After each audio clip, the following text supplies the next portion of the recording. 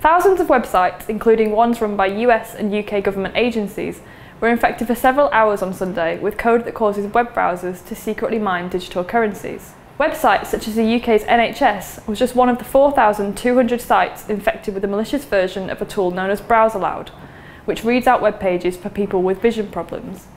Anyone who visited a site yesterday that embedded BrowserLoud inadvertently ran this hidden mining code on their computer. The headlines have been populated by these types of cyber attacks in recent months, following the fluctuating levels of trading in Bitcoin and other cryptocurrencies since late last year.